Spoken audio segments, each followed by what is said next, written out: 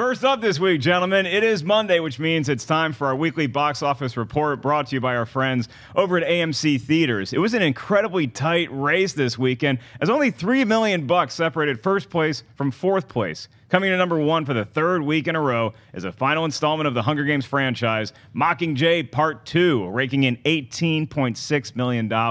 In second place is the new holiday horror film Krampus, making $16 million. Coming in third is the latest Rocky film Creed, with $15.54 million. Dropping down to number 4 is Pixar's The Good Dinosaur, with $15.51 million.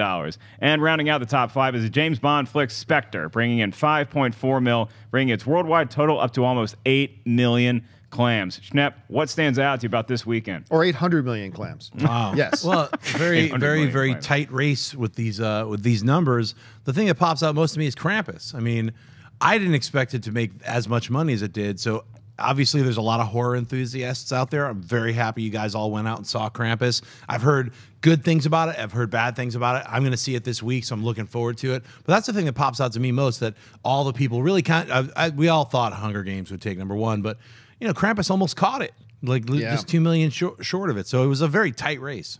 Yeah, the thing that's to me the most, I honestly cannot remember the last time we had the first place film and the fourth place film separated by just $3 million. I mean, I'm sure it has, and maybe you guys who know it, you can write in the comments section about when that happened before. I'm just saying off the top of my head, I can't ever remember that happening.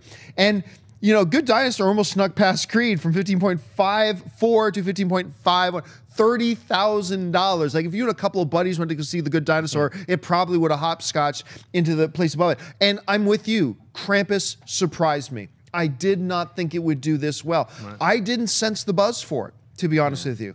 I was feeling an incredible wave of positive wave of mouth over Creed. You know, The Good Dinosaur being a family film, the only one out for a couple of weeks, I figured that would come in strong. So I figured Krampus would make top 5. I did not see it come in number 2.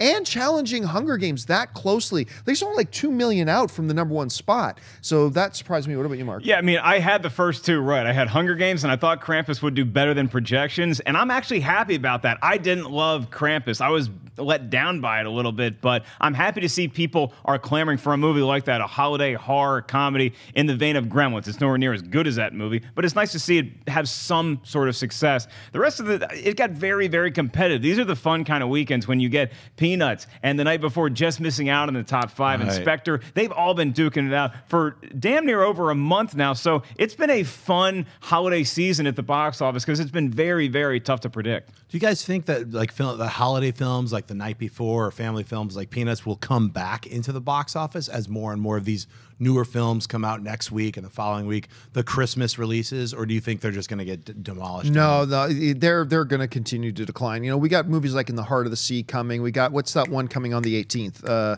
Wars. Star Wars. That's the name of it. Yes, Star Wars too. That little film's coming too. That's going to do some business. So I don't see them making a resurgence at this point. But who knows? We've been surprised by other things before. I'm really interested to see how In the Heart of the Sea does. The Big Short is an Oscar kind of movie. I don't think it's going to have huge box office. I hope it does. It's great. But Krampus could stick around for a little bit.